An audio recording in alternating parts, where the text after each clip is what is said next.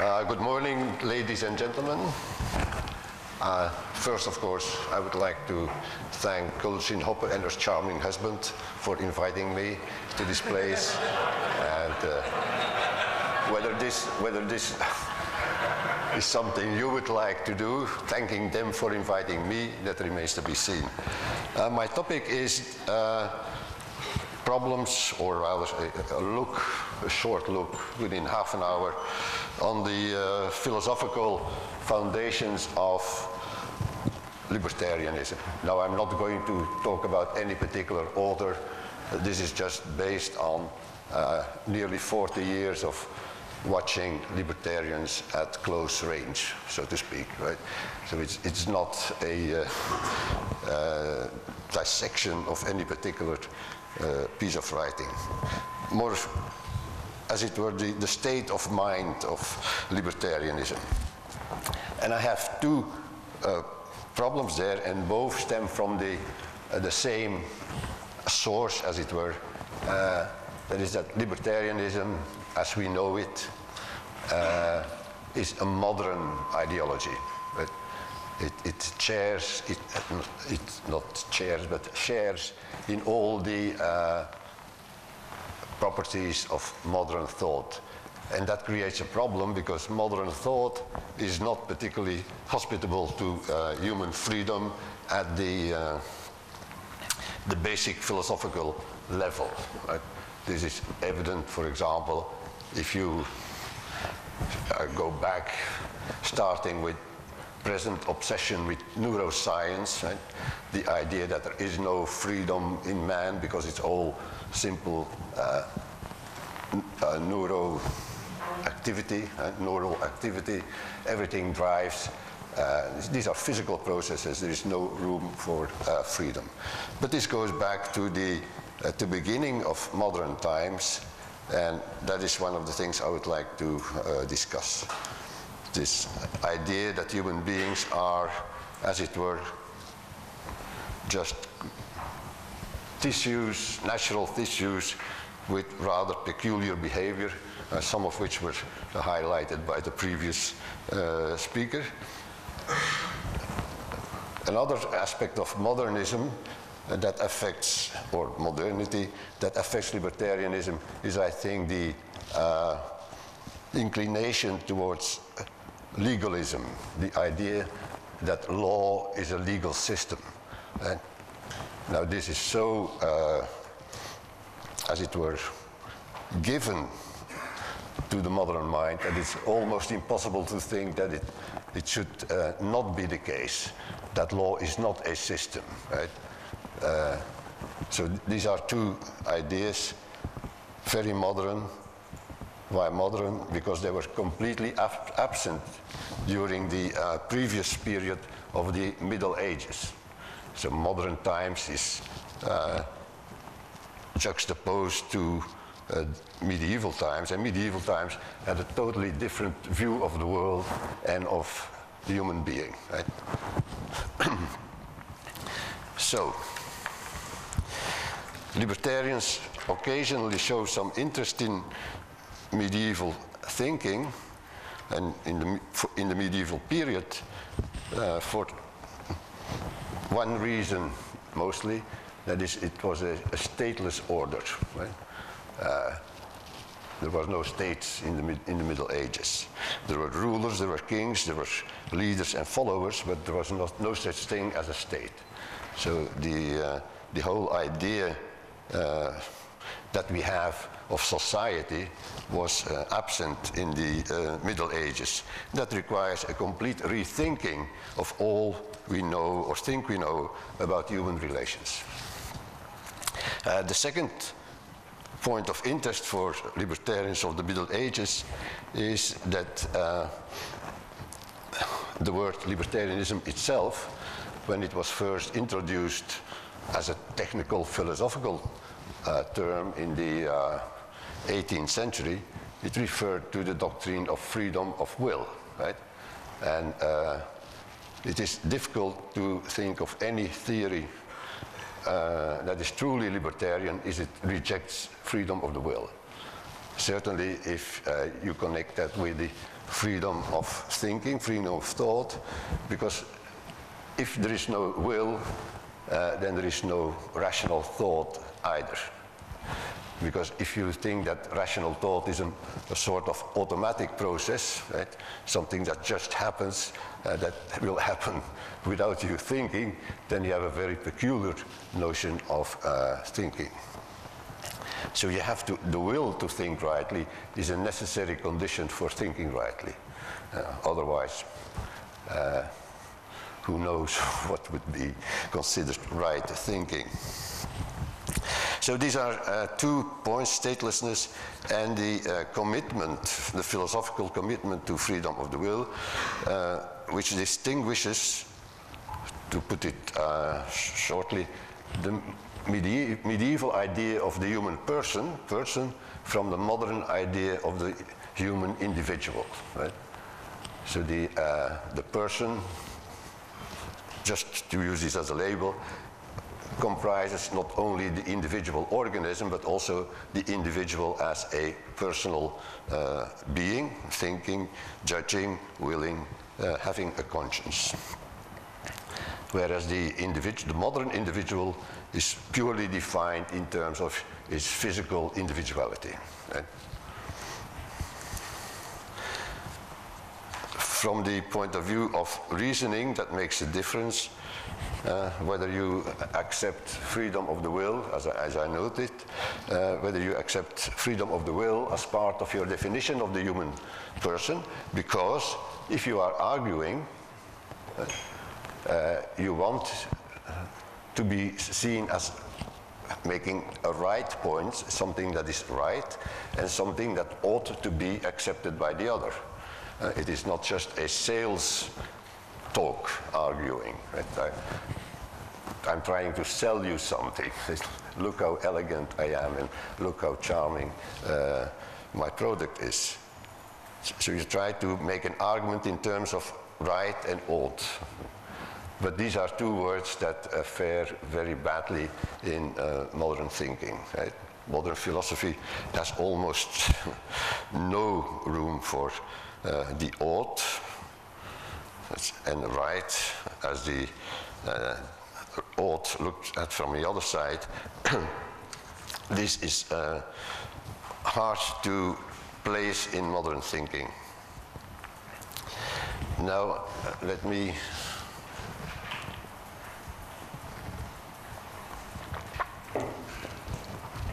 if we go back to the period where the Middle Ages certainly ended and modern times was about to begin, we stumble upon a very interesting figure, Martin Luther, right, who is definitely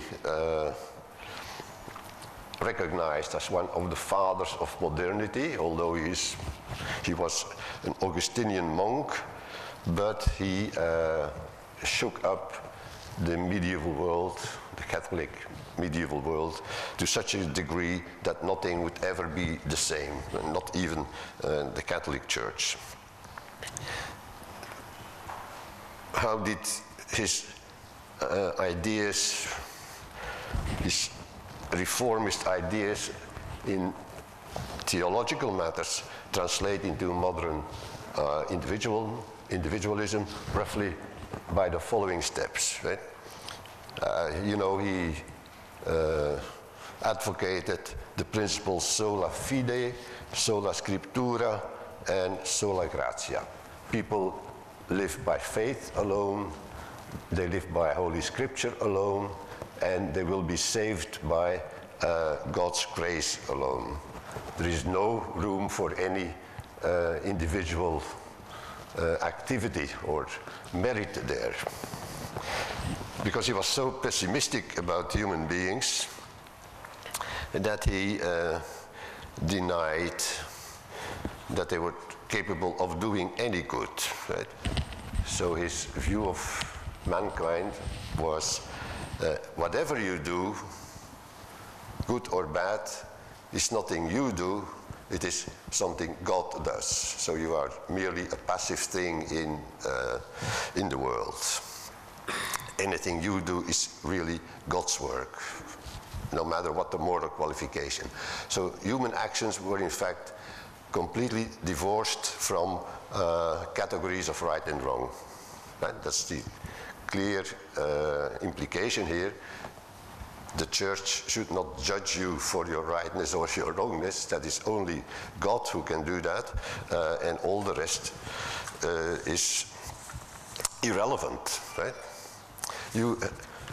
In saying that, he had the idea that we all have, as it were, an inner side, which is the reservation, the reserved place where each of us meets God, but outside that private conscience, there was the idea of a private conscience, outside of that there was no place for God in the world. God is completely apart from the world, except that, as he said, as I quoted earlier, everything that happens in the world is God's word. So you cannot criticize anything in the world, because then you are criticizing God, and that was completely out of the question. You do not criticize God. So whatever happens, you have to accept as God's work. This led to, as I said, the idea of a privatized conscience, which is, if you consider it well, an oxymoron, right? The word itself, conscience, means knowledge shared, conscientia.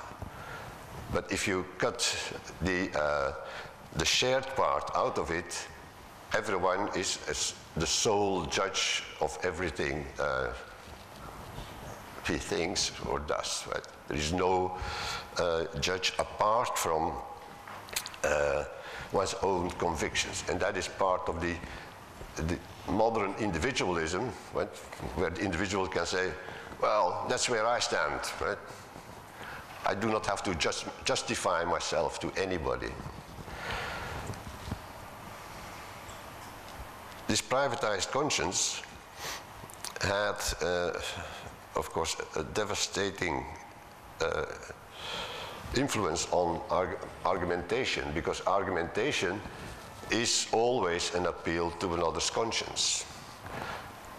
When you argue, you appeal to at least his ideas of right thinking. Say, no, that doesn't follow. That's a wrong conclusion. You have standards of excellence in thinking to which you appeal. But most argumentations are not simply about rightness in thinking, but also rightness in acting. So you argue always by appealing to another's conscience, that is the things he shares or she shares, or you think they share with you, and then you try to find out what the common basis is, and then work out to a common conclusion. And the philosophical dimension of argumentation is that you try to arrive at conclusions that are valid for all human beings, so universally valid conclusions. But when you have all privatized consciences, which are not really accessible to outsiders, then of course, how do you argue? It becomes just bluffing and threatening, right? I will win, not because I am right, but because you are not a match for me. It becomes a contest rather than an argumentation, a search for the common truth. As a result, one of the pivots of medieval thinking, the idea of natural law had to go, because if the world as it is, in all its details, is the work of God, not of any man, then of course there is no way you can criticize the world as it is, and you cannot criticize anything in the world on the basis of principles that are of general validity, because according to the Lutheran conception, the individual man, woman, has no mind or not enough mind to say anything of value concerning the true nature of the world. It is not open to inspection.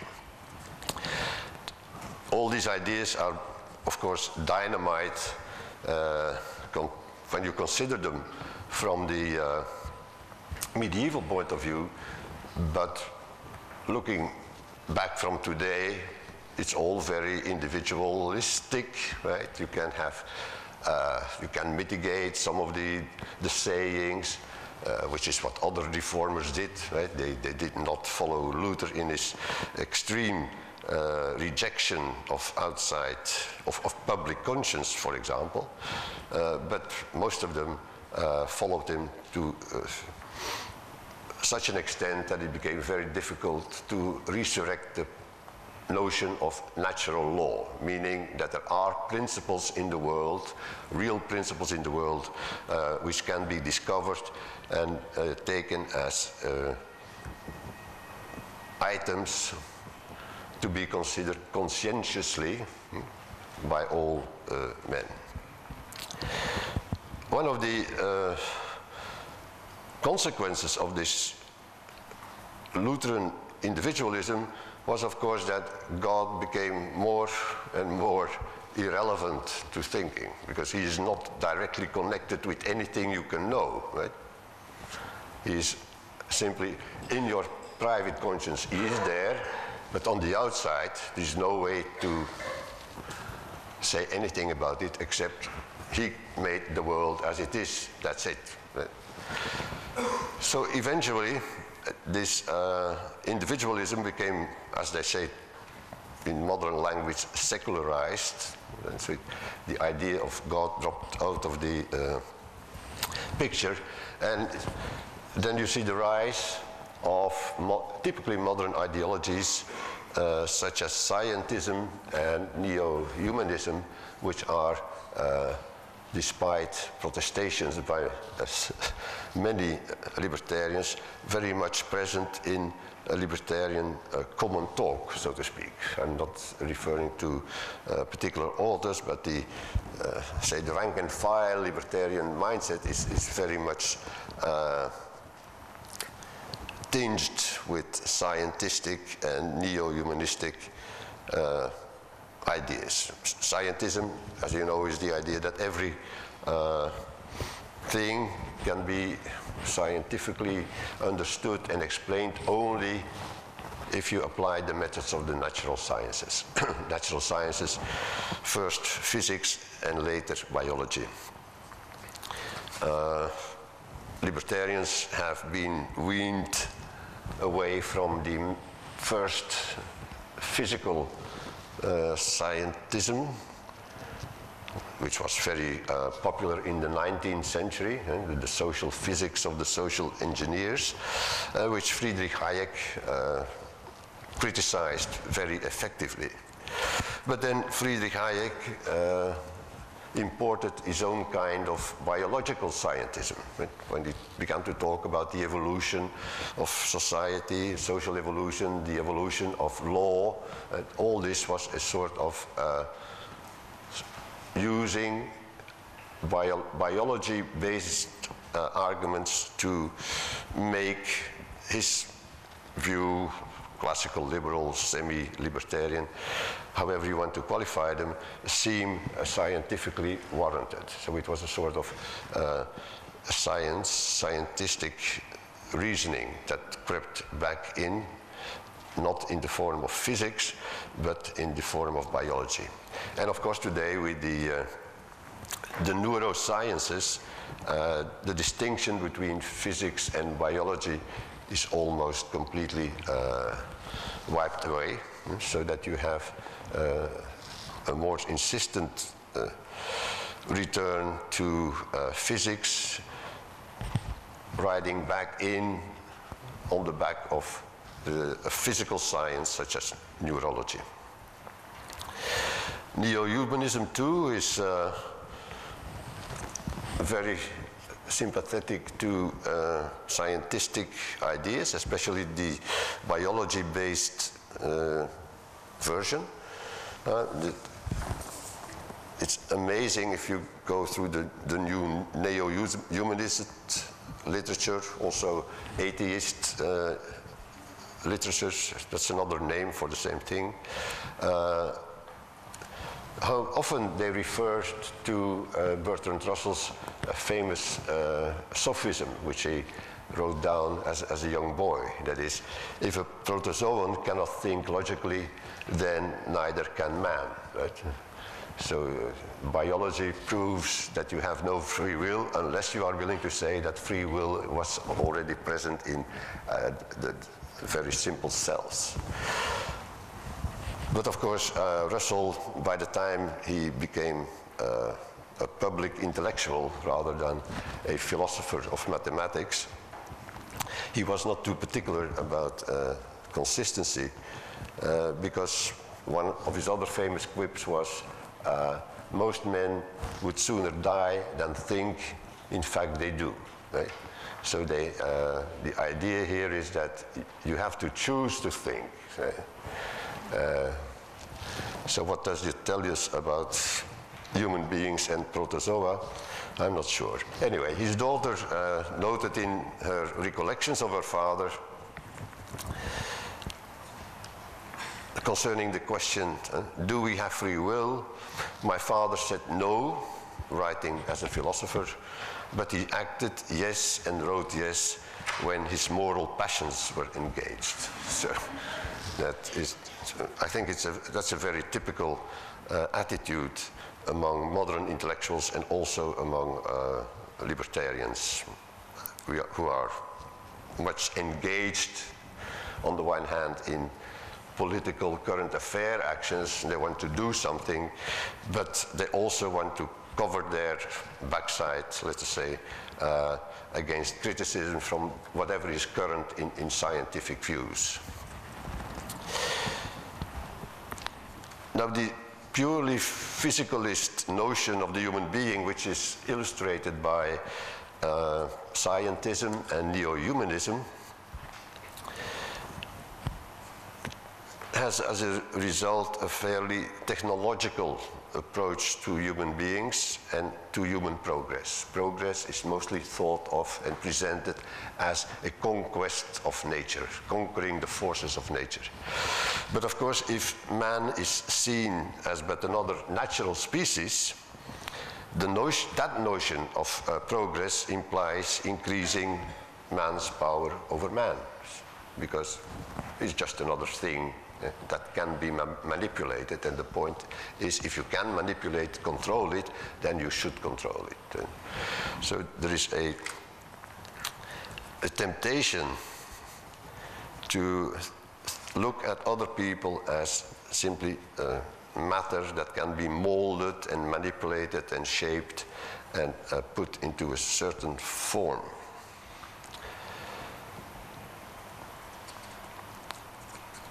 This is, of course, another way, another dimension in which modern thinking is completely different from medieval thinking. I'll just say a few words on the change from the concept of law to the concept of a legal system. The common element in law from the medieval times to modern times is that from about the end of the 11th century, medieval thought was enriched with the discovery of the Roman law books of the Emperor Justinian in the 6th century. Right? But that was, of course, something that did not touch ordinary life immediately for many centuries, but it was important in the universities. So what happened was that in the medieval universities, you saw the beginning of a study of law that was completely divorced from the study of actual life. It was an academic study, the law, the Roman law.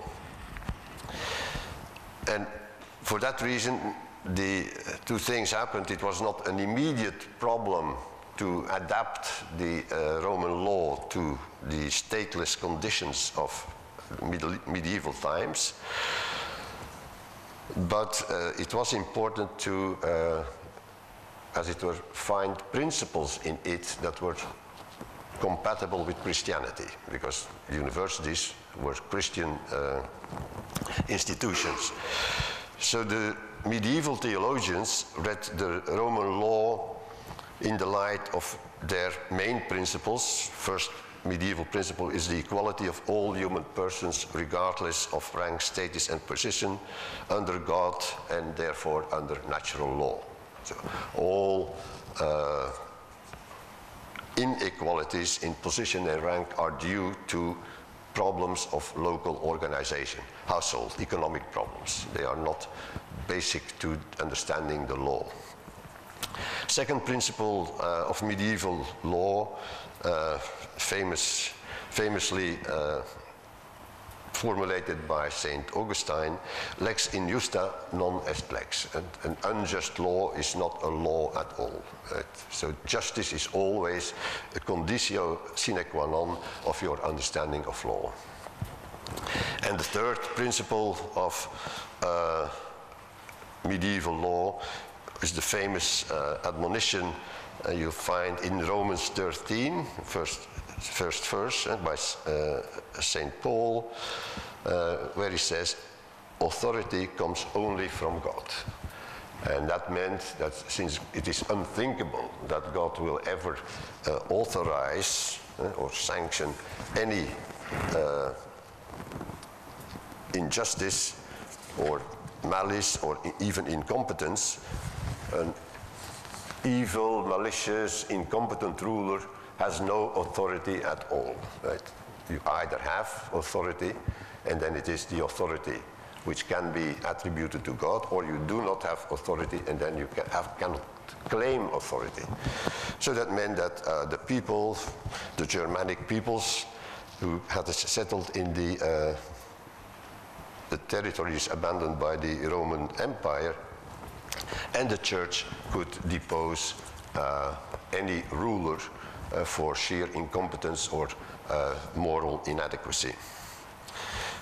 Now, when the medieval period was at its end, and then we are entering the 15th and 16th century, a number of revolutions occurred almost simultaneously. I discussed already Luther, but you had the general era of the Renaissance. You had the emergence of the absolute monarchies, emergence of science, the natural science and so on. And also the re-emergence of the Roman law, but this time freed from the medieval Christian interpretation that had been put on it. Because what the Christian interpretation had removed were principles like these. The prince, whatever pleases the prince has the force of law. That was smuggled away because that was completely foreign to medieval thinking. The principle that the prince is above the law, is not bound by law, that of course also had to go in the medieval times, but it was indispensable to the claims of the absolute monarchies. Okay? And they added, the moderns added, directly as a result of the Lutheran agitation, the principle cuius regio eius religio. Right? He who controls the land controls the religion of his subjects. That was also a repudiation of the role of the medieval king or ruler, that was as a defender of the common faith, not as the person who decided what the fate of his country would be. Right? So this was a complete revolution. The theme, I will mention it, not elaborate it, but what the structure of the Roman law as a legal system concerns, you have to understand that it is based on the notion of a society. Now, the medieval world was not a society. It was a mesh of communities and later cities. It was very non-structured, but very fluid in its development. And the law was not a system imposed on it. The law was simply that which followed from the reality of life. If you applied principles of natural law, or to go back to the former concept of conscience, the gradual institutionalization of the common human conscience. And that was the idea of law. The controlling factor in law was this bringing together in a common conscience so that everybody had, as it were, access to the law, to the same law. When conscience was privatized, there was no longer a common conscience, so the law of the prince became an ersatz conscience. You could appeal publicly to the law, and that was it. Positive notion. But the structure of that society to which this system was applied was a vertically structured society with top position and bottom positions and positions in between.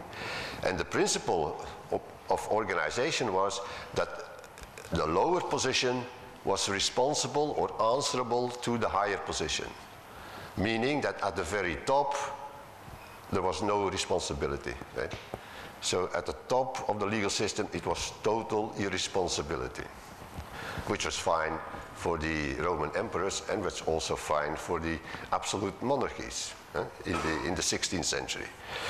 And of course that had implications for the idea of God, right? Because God was still in the highest of authorities. He became a totally irresponsible God. Complete will without control, whereas the medieval God was the epitome of responsibility. Because the notion of God in medieval times was that God represents everything that sets man apart from the rest of nature. So it was a very humanized God, but he had all these virtues or excellences in a not to be bettered degree. But irresponsibility is not something that sets man apart from the animals, right? Animals are not responsible beings, so there is a continuity between man and animal if you take irresponsibility as as it were, the basic notion of freedom. I do not have to answer to you, right? Get lost. You dismiss the other arbitrarily. You feel you are not responsible to anything. That was, of course, not permitted under medieval law, where you always had to be able to answer, willing and able to answer questions raised to you. So this freedom as irresponsibility was at first located at the very top of this social structure with the king or the emperor, but then in modern times it became a demand for more and more people, right? So people wanted to be free, meaning that the area where they could act irresponsibly without having to answer to anybody would increase. And if you consider not only libertarians but also the people who are as it was shocked by libertarianism, modern libertarianism, it is often this aspect of irresponsibility, this idea, I do not have to answer your question. Who do you think you are? Right? This kind of individualism that is really dismissive of questions of argumentation. That's it. I am going to conclude here. My time is up. And I could, of course, go answer questions about the medieval ideas more in detail, but that will be for another occasion. Thank you.